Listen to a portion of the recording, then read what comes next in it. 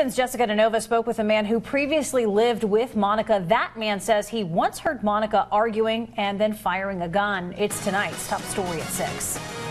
I don't have room, I don't have family over here. She said, yeah, move come my property. Patiphon Pana says he took up Susan Monica on her offer, paying the Rogue River woman accused of 2 murders rent for nearly 4 years. Pana says he was the only long-term guest on the property during his time there. Someday I saw people come, new people come 2 weeks, 3 weeks. But Pana says he never knew the names of the people working on the suspect's property or the identity of a man he overheard Monica arguing with about money in 2012. She shot gun, boom, boom. Go out my property right now. I don't see. Who is it? I don't know. I listen. I sit inside my room. I say, oh my goodness. Scare me. Pana says he saw that man drive away, and though he never found out what happened to 5 sheep he gifted Monica, he believes they suffered the same fate as 2 others. She killed a sheep. Boom. Give to pig eat. According to Pana, Monica accused his cat of eating her chicks. At night time, too many animals come.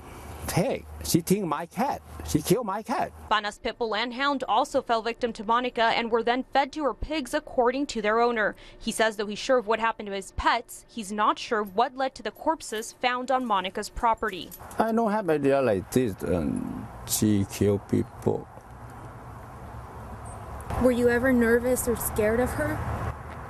No. Covering your news in Merlin, Jessica DeNova, News 10. Pana also says it was forced to open his own private mailbox because he discovered Monica was opening his mail. Tonight, detectives and search crews continue to work on Monica's property. Today, Jackson County Sheriff's detectives and Oregon State Police were seen going in and out of Monica's property on West Evans Creek Road. Here's a new picture of the woman accused of double murder and abuse of a corpse.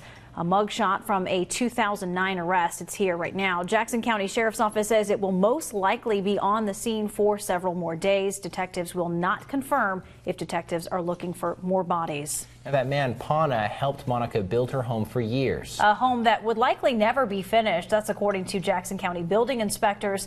We continued your total coverage tonight of the investigation by showing you an inside look into Monica's property.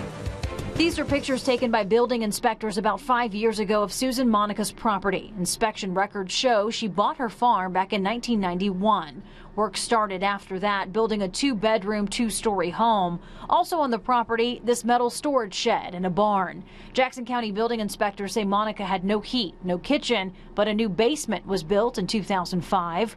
Records show building inspectors visited Monica's farm multiple times in the last 10 years. Written comments on inspection documents say the home Monica was working on was only 9% complete and was very unlikely it would ever be finished. So here's what we know so far. Monica is behind bars for murder. Pana says she has previously seen her feeding animals to her pigs. When we asked a close friend about Monica's about where those pigs are tonight, they say the Jackson County Sheriff's Office is having someone take care of them on Monica's property. You can view our continuing coverage of the Monica murder investigation. Just go to our website at ktvl.com.